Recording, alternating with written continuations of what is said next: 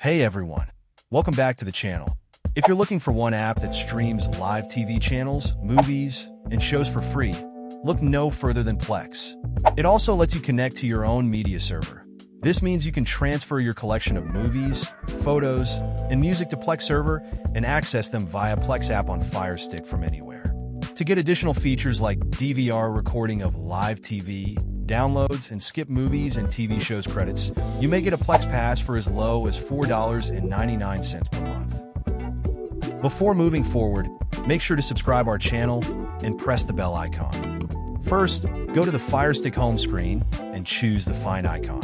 Now click the search bar. Type Plex and select it from the results. You will see the Plex app right on top. Select it and then tap the download icon. The downloading will start. In the meantime, sign up for Plex by visiting Plex.tv on your computer or mobile. If you are not living in the US, don't forget to connect your VPN to the US server to bypass geo restrictions. Click the sign up for free icon on Plex website. Now enter your email address and password. Once done, tap the Create an Account button to successfully sign up for Plex. Now go to FireStick and connect VPN to US server. After that, tap the app's library icon from FireStick home screen and launch Plex app. Click Sign In from right bottom corner. Note down the code you see on your FireStick screen. Now type plex.tv/link in your laptop or mobile browser. Enter the code you noted down earlier and click the link icon. As you can see, the Plex app has been linked to the Plex account. You can choose from 600 live channels and 3,000 plus movies on Plex for free.